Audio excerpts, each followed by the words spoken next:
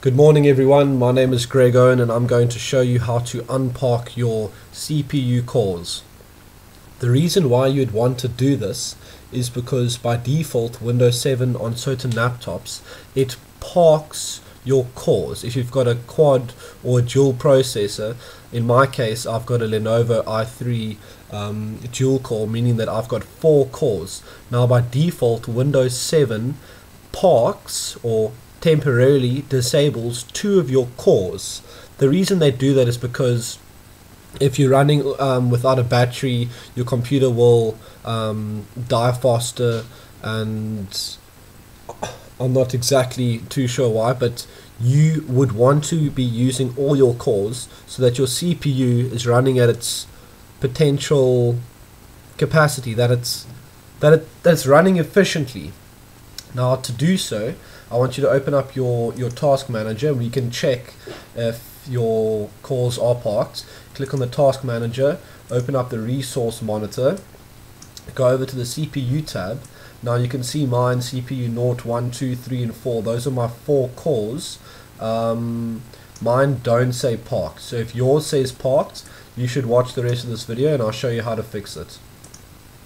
Okay, for those of you who need to fix it, once you click on your start button, go over to the regedit program, run that. Now for convenience, I'm already on the page that I need to be at, but what I'd like you to do is go over to my YouTube video, copy this registry key, and then click edit, find, search that. That'll take about 30 seconds. Now once that is done, I want you to click on the value max, set that to 0, value min, set that to 0. Now what you're doing is that you're unparking your cores. Then click find next, it'll search the registry, do the same for that, set them all to 0. Now you have to do this about 4 times. Set it all to 0, set it all to 0, keep going.